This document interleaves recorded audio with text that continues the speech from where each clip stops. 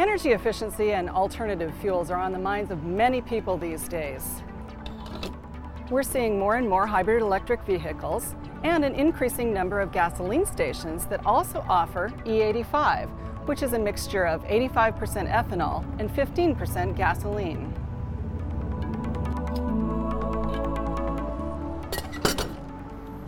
In addition to these alternatives, the use of hydrogen and fuel cell technology is emerging in certain parts of the country through vehicle demonstration programs and the use of stationary fuel cells for on-site power generation.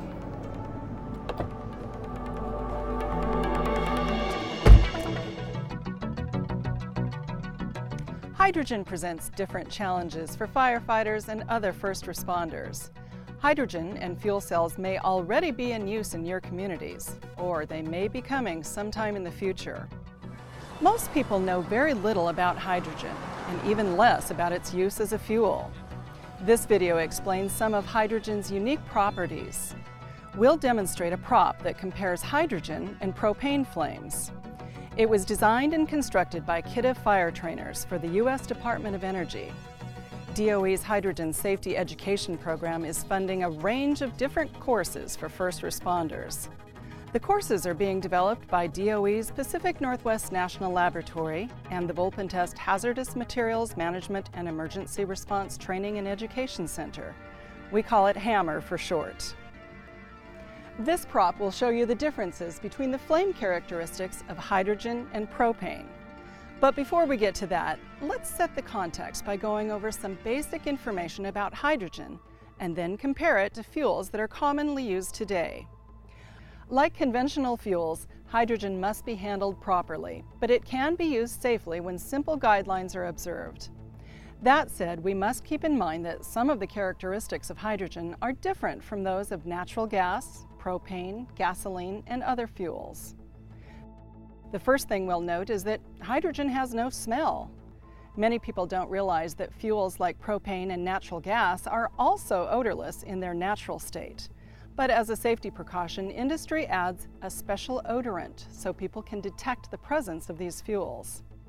Currently, though, odorants are not used with hydrogen. This is partly because hydrogen is extremely light and disperses quickly in the air, and there is no known odorant light enough to travel with hydrogen at the same dispersion rate. In addition, odorants could contaminate fuel cells, which are an important application for hydrogen. Let's move on to some other characteristics of hydrogen. It's colorless and tasteless. It's also non-toxic and non-poisonous, and it's non-corrosive, though it can embrittle some metals. This chart shows which fuels use odorants and which are toxic.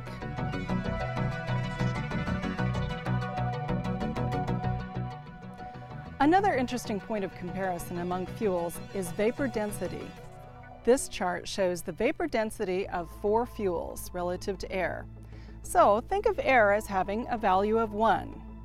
With values of 1.52 and 4 respectively, propane and gasoline vapor are heavier than air. But natural gas has a value less than 1, so it's lighter than air. And hydrogen is 14 times lighter than air. So, hydrogen gas under ambient conditions will rise and rapidly disperse in an open environment. Another fuel characteristic of interest to members of the first responder community is auto-ignition temperature. This is the lowest temperature at which a substance will spontaneously ignite in a normal atmosphere without an external source of ignition, such as a flame or spark. Hydrogen, propane, and natural gas have similar auto-ignition temperatures, and all 3 of them have auto-ignition temperatures that are at least twice as high as that of gasoline vapor. Under normal ambient conditions, hydrogen is flammable, and its flammability range is very wide compared to other fuels. This chart shows flammability as a function of the gas-to-air ratio. For the hydrogen example in this chart, this would be the ratio of hydrogen to air. You can see that hydrogen will ignite when the hydrogen-to-air ratio ranges from 4 to 75%. That's a wide range. Natural gas, propane, and gasoline vapor are flammable within a much smaller range and at generally lower gas-to-air ratios. The optimal combustion condition for hydrogen is a 29% hydrogen to air volume ratio. Under this condition, hydrogen can be ignited with minimal energy, such as a small spark. As this chart shows, other gases require a much higher amount of energy to ignite at their optimal combustion conditions. But at low concentrations of hydrogen in air, the energy required to initiate combustion is similar to that of other fuels. Now that we've discussed the conditions that can lead to a hydrogen flame, let's get back to our prop and talk about the characteristics of that flame. This prop provides a side-by-side demonstration of the flame characteristics of hydrogen and propane. It consists of two burners fed by two cylinders. One cylinder contains gaseous hydrogen, and the other contains liquid propane. The gas pressures and flows have been adjusted to make the flame similar in size.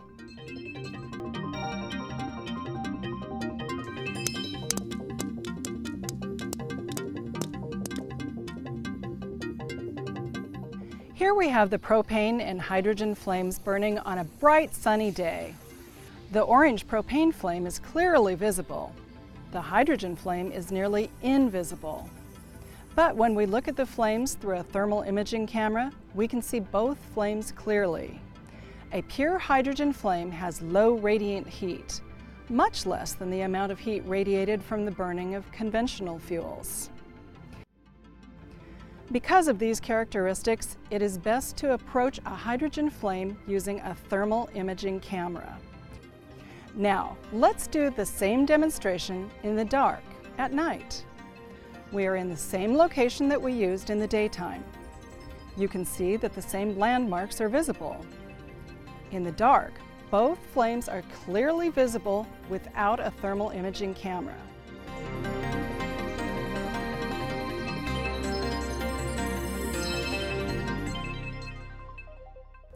So, the key lessons we've learned from this demonstration are, while a hydrogen flame can be seen at night, in daylight it could be almost invisible.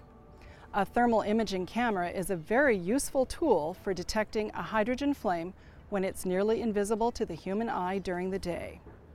And while the radiant heat is low, the hydrogen flame itself is just as hot as one from a conventional fuel. Industry has used hydrogen safely for decades. More than 9 million tons of hydrogen are used annually in the United States. Hydrogen is no more dangerous than conventional fuels when handled properly.